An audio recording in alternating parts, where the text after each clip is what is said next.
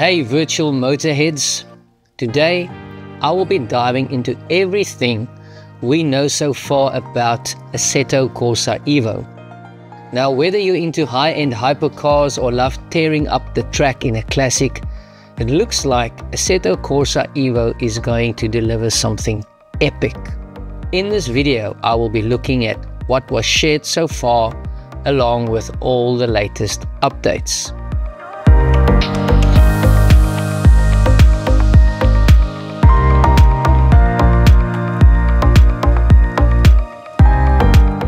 First up, let's talk about the stunning screenshots that dropped on June the 27th this year. These gave us our first real taste of what Assetto Corsa EVO will look like. From the ultra detailed cars to the photorealistic tracks like Suzuka and Imola, the visuals are on a whole new level. They even gave us some screenshots of Nordschleife. Personally, that is my most favorite track to race on.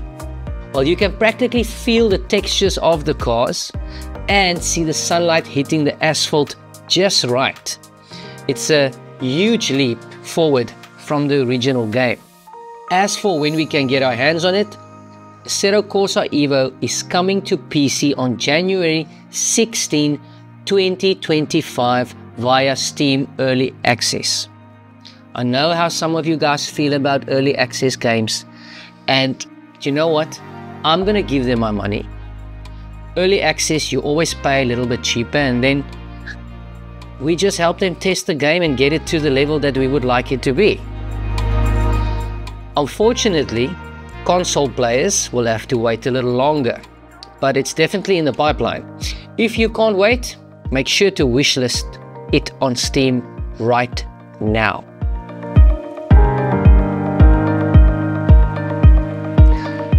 A lot of sim racers want to know, is it going to support VR out of the box? I mean, come on. Assetto Corsa supports VR. Assetto Corsa Competizione supports VR. I am sure these guys know what they are doing.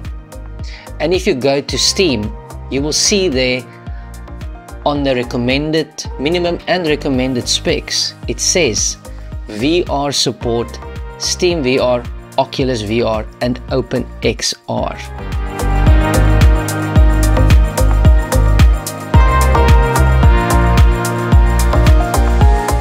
One thing that I am really excited about is that EVO is running on a brand new engine specifically built for sim racing. We're not talking about the Unreal Engine from Assetto Corsa Competizione. This is a fresh start, and you all know what that means. The original Assetto Corsa was also built with their own engine, and that allowed for modding. So I can only assume this will be the same case for Assetto Corsa EVO.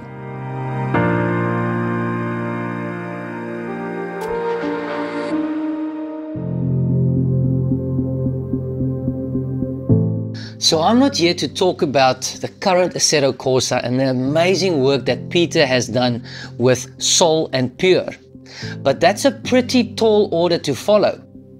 By the look of things, realism goes to a whole new level with dynamic weather and a full 24-hour cycle in EVO. So imagine now starting your race in bright sunlight, only for rain clouds to roll in, completely changing your strategy, or you're battling through the night in a 3 AM downpour. It's going to challenge even the best of us. Let's talk about the car selection in EVO.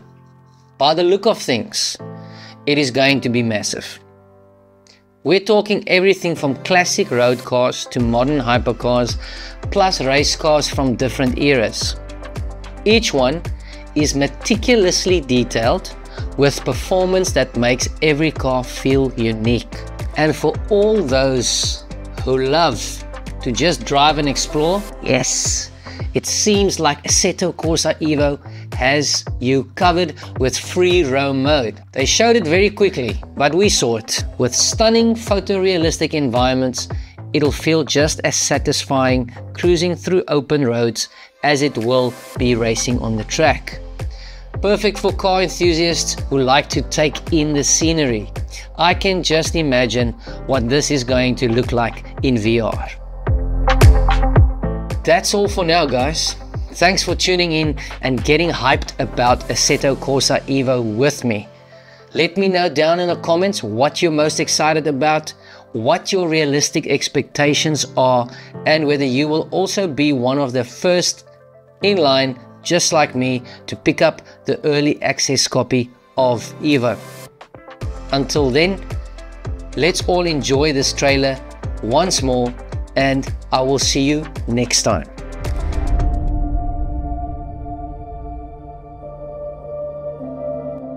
This is not about your age.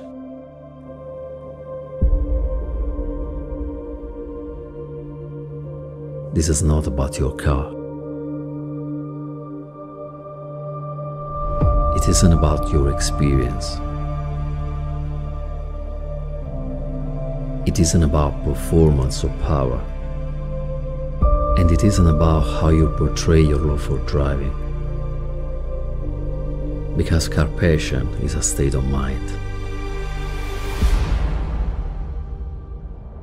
And it's driven by heart.